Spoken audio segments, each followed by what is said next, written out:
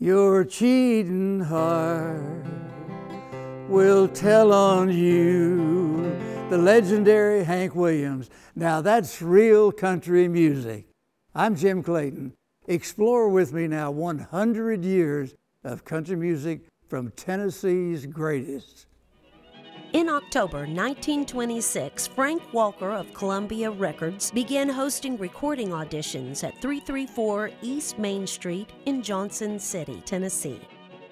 These sessions recorded country music pioneers like the American old-time fiddle player Charlie Bowman and his brothers, fiddler and guitarist Clarence Green, and the famous Roane County Ramblers. All right, Jimmy, let's have a little of that Johnson City Ray.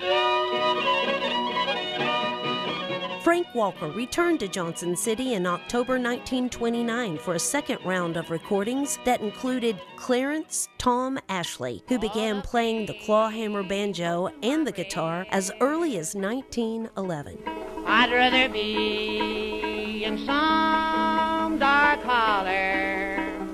The Johnson City sessions helped pioneer the art of remote recording and captured undiscovered country music talent in the region.